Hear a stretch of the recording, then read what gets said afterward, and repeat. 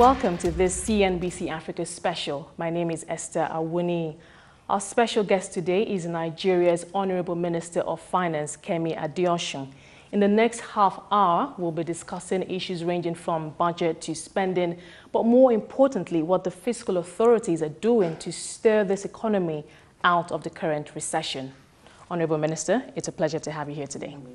What do you say to people, economists, who continually say that it doesn't appear that the fiscal authorities have a clear economic plan on how to get this economy out of the current recession? Okay.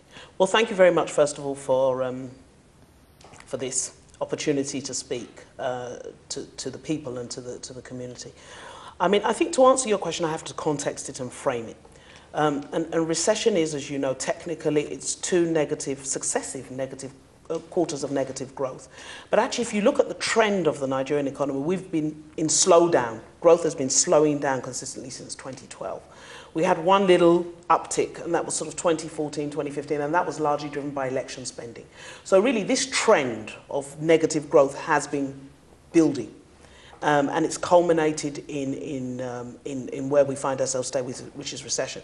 Now, when we started, we had looked at this situation and realized that the way to counter this trend, which was then negative growth that has now become a recession, was to act what we call counter-cyclically. That is, the government to provide a stimulus spending to counter the threat. It was then the threat of recession. And we put together the budget as far back as December last year, which had a fiscal stimulus. Spend your way out of trouble. That was the plan. We have stuck to that plan, and that plan was very clear. One, we were overly dependent on oil. Two, we needed to invest in our infrastructure, because our infrastructure would do two things. One, it would allow us that spend, which we needed to do. But more importantly, it would unlock the competitiveness and the latent opportunities in the economy. And so that plan stays, that plan remains. We haven't changed that plan. The other thing that was in that budget, even before the recession, was the fact that we realized that there was going to be pain on the people. And so we put in 500 billion of social intervention programs, which are direct programs to alleviate poverty. So I think we do have a plan. It's a very credible plan. And it's the only plan that will work, incidentally. Even those people that, you know, and I do listen to the commentary. The commentary is not you don't have a plan or you have the wrong plan. The commentary is we want you to act faster. Fine. And I think we accept that, and we're trying to address some of the bottlenecks. But nobody has come about in Nigeria and said, don't invest in infrastructure. Nobody has said that a stimulus will not work. Everybody agrees on the solution. The question is, how quickly can we roll it out? And that's what we're working on addressing now. Talking about rolling out these plans or policies quickly, you mentioned the fiscal lags that we have, making processes a lot faster, procurement times a little shorter. What specific steps are you taking to make that happen? A range. I mean, one of the things is engaging very closely, as we've said, with the National Assembly. We've looked at the procurement laws. Yes, they're there for the usual times, advertise everything. And that's a good thing, because that provides opportunity, that provides competitiveness, that allows us to get the best value for the money we're spending. And that's consistent with what this government is trying to do. It also promotes transparency and opportunity for Nigerians, because if you only let contracts in your ministry to people you know, that's nepotism. And we don't want to be part of that. We want to follow due process. However, if due process is actually slowing us down, then I think, considering where we are, we need to look at those processes and procedures. And we're interfacing with the National Assembly to see how we can shorten some of these processes so that we can let a contract, it shouldn't take 12 weeks. Why can't we do it in 4 weeks? That 8-week delay we can't afford right now. So that's what we're working on. We're also looking at some of the processes and the procedures that just slow things down. For example, we're working at the moment on a transaction that with GE, General Electric, that would allow us to use the old rail system for freight. But the bottlenecks, bureaucratic bottlenecks have to be sorted out. So what we did on that is put a multi-sectoral team together. So it's myself, the Chief of Staff, the Minister for Transport, the Minister for Budget and Planning, the Minister for Environment, Minister for Power Works, sitting in the room with BPE, all the various relevant staff, and sitting in the room and saying, look, what is the problem? Let's sit down and work through what needs to be done to get this transaction moving. And so those things are happening. Okay, let's talk briefly about the Naira, the FX issue that we continue to have. Now, many economists believe that the Naira would have been better off today if we had allowed it to float earlier. What do you say to that? Well, we had indicated that we would move to a flexible exchange rate. We recognised we needed a flexible exchange rate. And what is the problem with the Naira? The Naira's problem is that 90%, the source of 90% of our Naira is oil, and the price of oil had fallen. So you had a shortage of Naira, but you had demand for Naira, pent-up demand and current demand, because our economy is largely import-driven. So we're always going to have a foreign exchange problem, and I think the monetary authorities were trying to manage it in the way they saw fit. But at the beginning of the year, the president did say, look, we're going to move to a flexible exchange rate. Would the Naira be better had it happened earlier? I'm not sure how to answer that question other than to say that at the moment, you still have two rates. So it's a new policy and it needs to bed down. You can't have that spread that we currently have. It's an arbitrage opportunity. It needs to be resolved. So I think rather than answer that question, what I would say is that we still need to make some necessary adjustments to ensure that that spread is narrowed so that you have a true price discovery for the Naira. The question I think that economists are asking, and investors certainly asking, what is the true price of the Naira? Is it the parallel black market rate, or is it the official rate, or, as is the opinion of many of us, is it somewhere in the middle? And how do we get that price discovery resolved? That's the issue that I think the monetary authorities are working very hard on. And the Monetary Policy Committee, I believe, have a meeting imminently, and I'm sure it's something they'll be looking to address. But as Finance Minister, what kind of adjustments would you like to see the monetary authorities take? For me, as Finance Minister, our fiscal policy, or our fiscal focus has always been to stimulate the economy.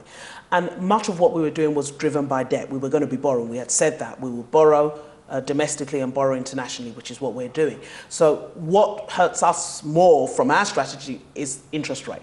We need lower interest rates because, of course, when we're borrowing and interest rates go up, it increases our cost of debt service and it reduces the amount of money that is available to spend on capital projects. So from our perspective, the alignment we'd like to see is that interest rate increase that happened at the last MPC to be reconsidered. And I think that the rationale for that is that the attempt was to manage inflation. And the trade-off for the economy right now is, what's a bigger problem? Is it growth or inflation? For me, it's growth. I would rather seek growth. We can manage inflation. But you know, you have to have a trade-off. And I think for us at the moment in the Nigerian economy, growth is the most important thing. Let's go for growth. Let's stimulate the economy. To get out of recession, we need lower interest rates. Businesses need lower interest rates because, of course, when the interest rate goes up, it increases the cost of borrowing, even for businesses as well as for government. So we do need to have that interest rate regime that is conducive to what we're trying to do on the fiscal side. That's, for me, something I'd like to see. And I'm sure that the Monetary Policy Committee, having looked at what the impact of the increase in interest rate has been minimal, because it's not a money supply problem. It's actually cost push. It's actually the effect of the increase in transport costs, the increase in Forex that is pushing through to costs. It's not that there's too much money in the system that needs to be mopped up by increasing interest rates. So we'd be very excited if we could see that reviewed. It's interesting you say all this, because we know that the monetary authorities obviously always look to the fiscal authorities first to drive growth. And I've heard the central bank governor say on several occasions that every time they keep having to dig deeper into their toolbox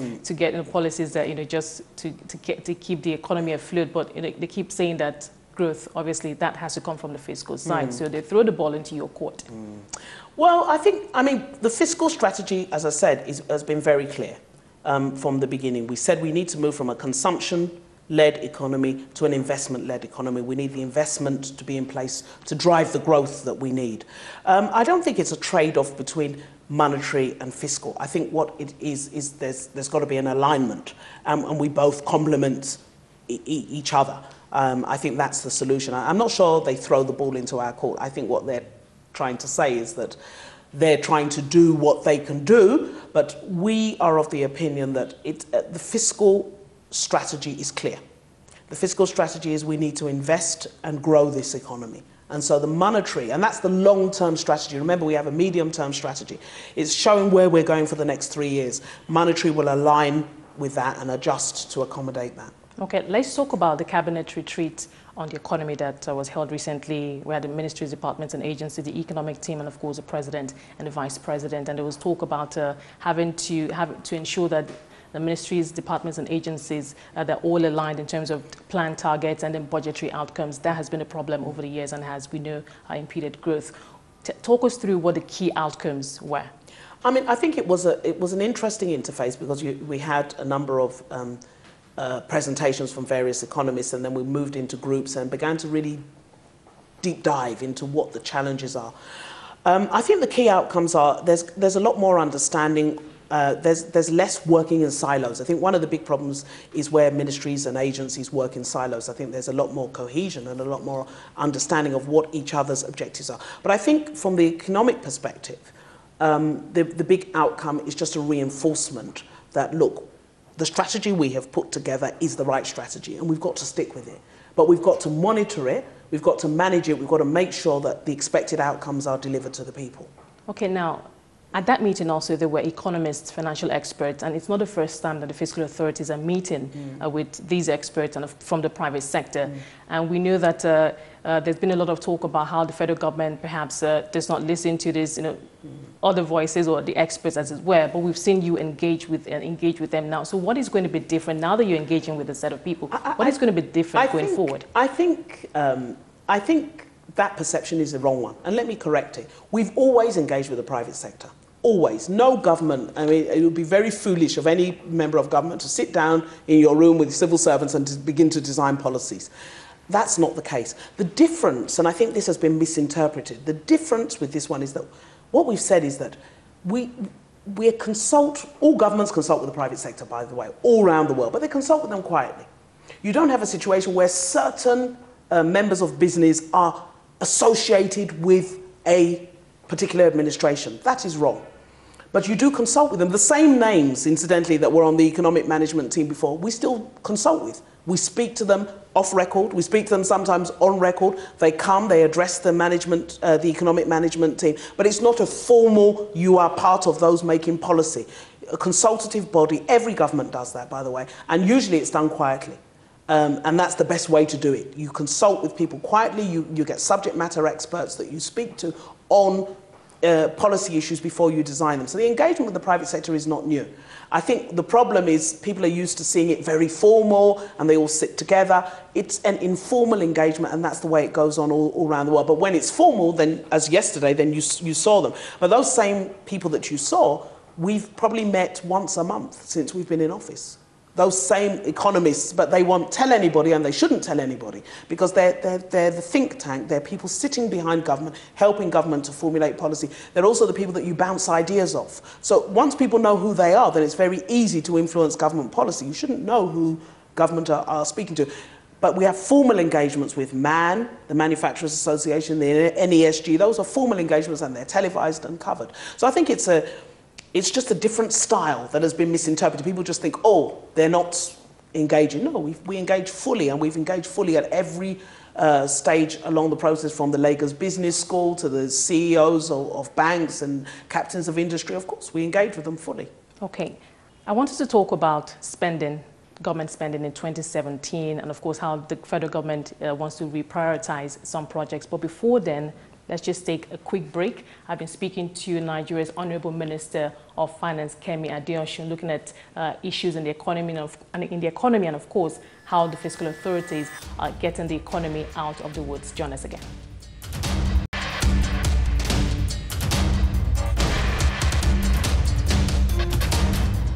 Welcome back to the CNBC Africa special. My guest today is Nigeria's Honorable Minister of Finance, Kemi Adeosun. Honorable Minister, thank you so much for your time. Back to my last question, talking about spending, the government spending in 2017. You're looking to review the fiscal plan and also to reprioritize spending. Tell us about that. Well, we have a medium-term strategy already in place for the next 3 years. And as I said, the fiscal strategy remains. It's moving from spending, consumption-driven to an investment for growth strategy. So we continue with that.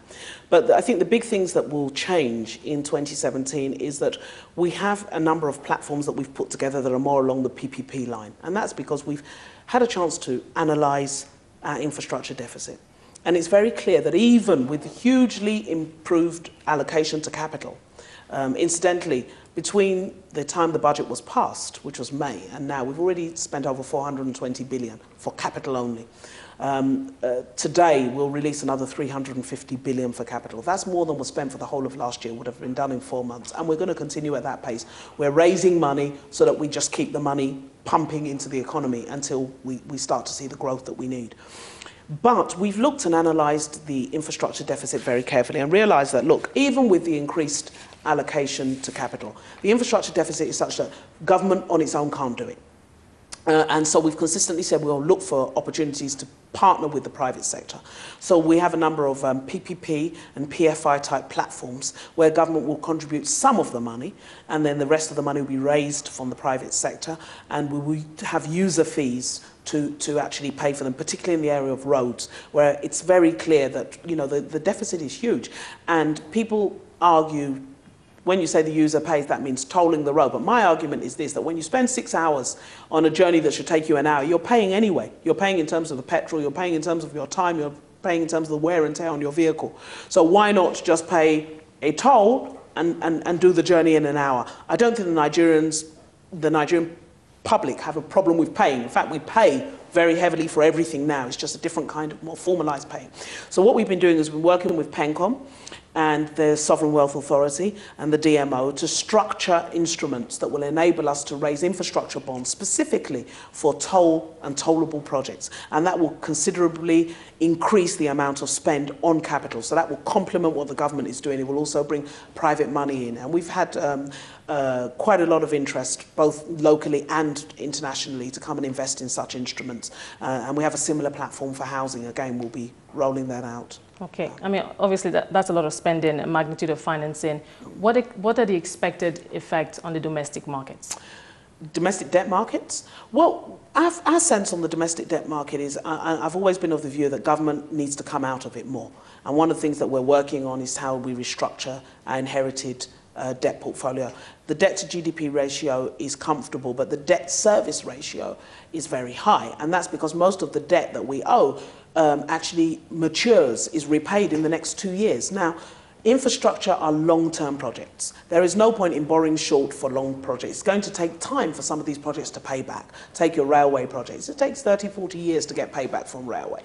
Roads, 30, 40 years. So there's no point in borrowing short-term, issuing treasury bills and driving up the treasury bill rate to fund long-term projects. So one of the things we're working on with the DMO is how do we restructure this debt portfolio, come out of the short term, look more to the international markets and raise long-term money for long-term projects. Now, you've talked about the fact that you want this economy to be an investment-led economy, and we knew that all the monies that are going to be borrowed in 2016 are going to be borrowed for projects.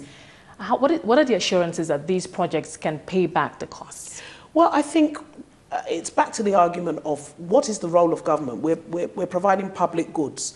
If I provide roads, that's the job of government. That's the payback. The payback comes in taxes. The payback comes in improvements in business. The payback comes in unleashing the competitiveness of the Nigerian economy that drives growth, drives business. The payback is having fewer Nigerians unemployed. So for me, the payback is that if we drive the economy and there's growth, there'll be payback in terms of taxes, in terms of reducing the burden of unemployment, in terms of improved quality of life for the people. Government has to provide infrastructure. That's one of the jobs of government. And I think if we look at it, we can't just look at it as almost like a private sector thing. Okay, this project must pay back this amount.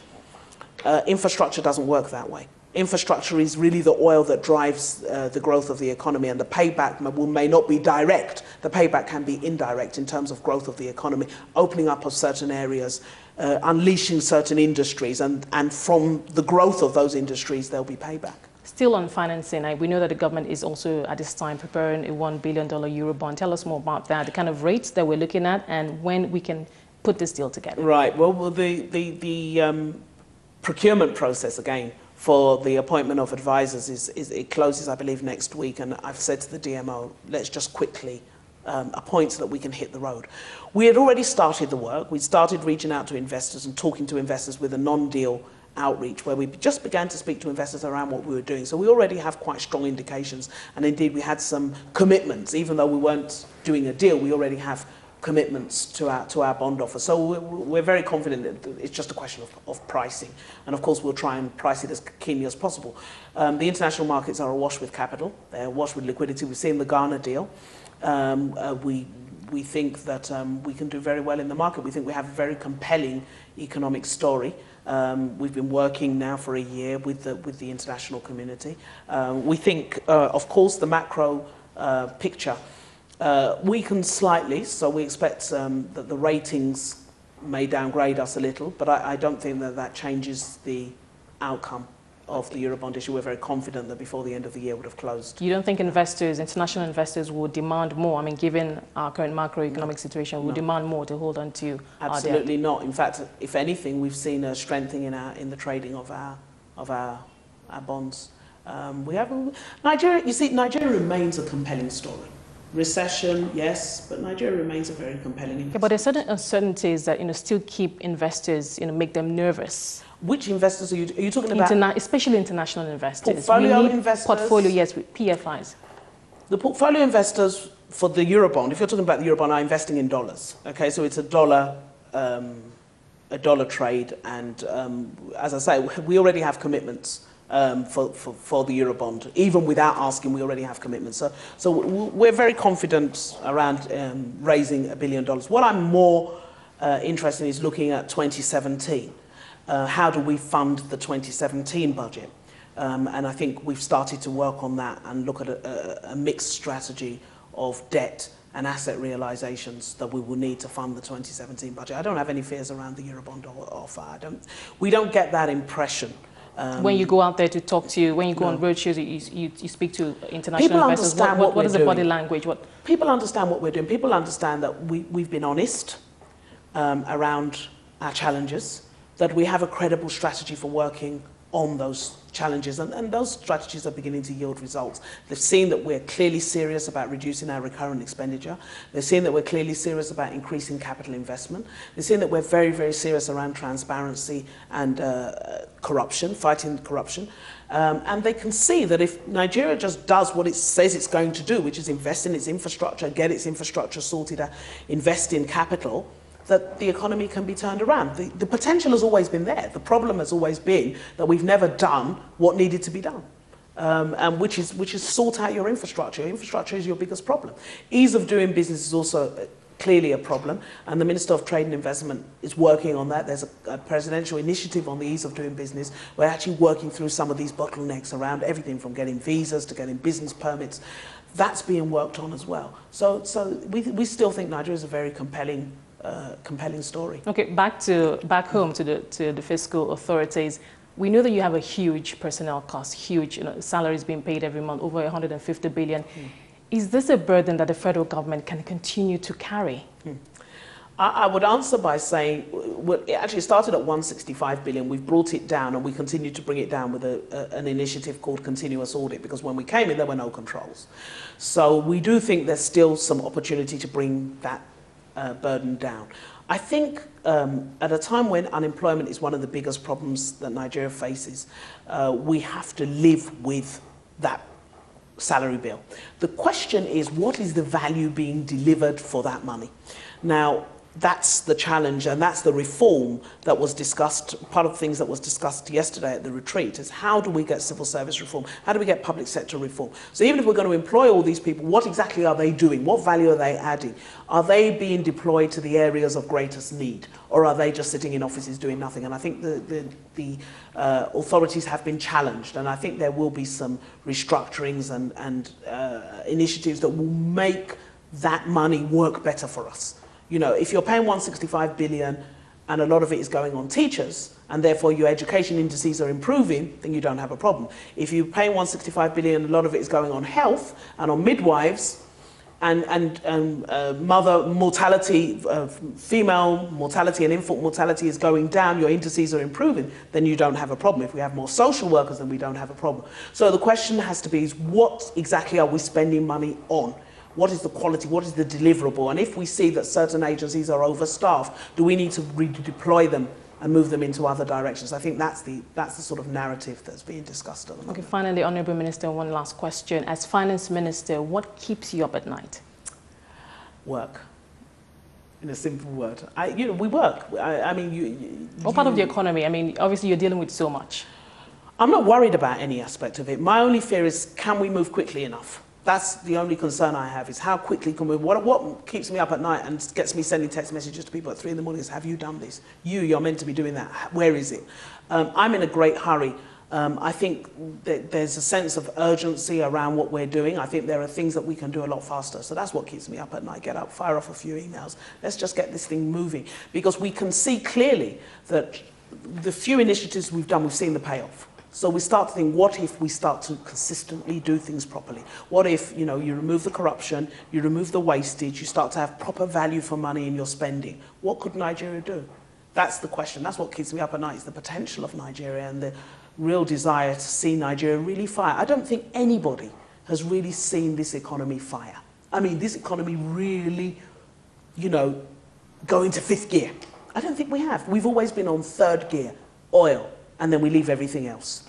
It's always been either or. Now we're saying and. Let's have oil and some manufacturing. Let's have oil and infrastructure. Let's have oil and agriculture. And I think that's when this economy will really begin to show what it can do. Thank you, Honourable Minister. It's been an absolute pleasure. Thank you for your time today. I've been speaking to Nigeria's Honourable Minister of Finance, Kemi Adeosun. That to wrap on the CNBC Africa special. I'm Esther Awuni. Bye for now.